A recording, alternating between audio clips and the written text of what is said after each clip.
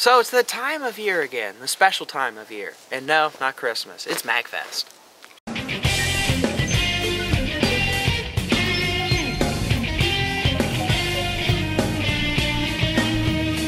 As you can see, I'm bundled up because it's cold, which is required for MAGFest's arrival. It's got to drop 20 degrees because it's MAGFest, because you can't actually have a day where you could be outside and not freeze.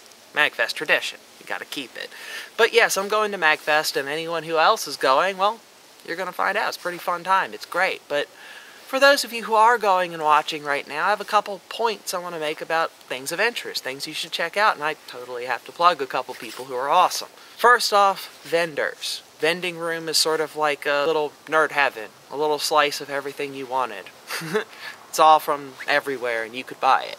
But there's a particular table. It's partnered up with The End, which is a card game place. You know, Magic the Gathering, that sort of thing. It's called Paint Me a Perfect World Productions. Check them out. They do all kinds of artistic, nerdy game things of all shapes and sizes with a focus on Fallout stuff. However, off to the side, there's going to be a single table with someone, my girlfriend, selling pony-related materials of all kinds and a lot of handcrafted goods at what will be reasonable prices. You really should go there, check that out if you like ponies, and you should like ponies. But no, really, if you're going, have fun, enjoy your time there. It's a bit too late to pre-reg, I'm afraid, if you wanted to go, but you can still get a ticket at the door. If you're under 18, you need shit signed. Please do check all that out. Do go to the magfest.org and all of that stuff.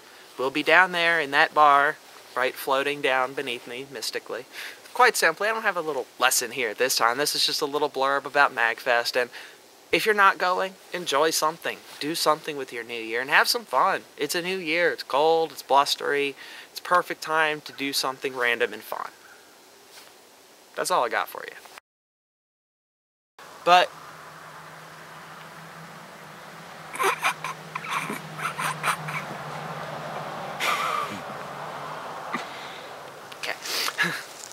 they do all sorts of artistic, nerdy game things.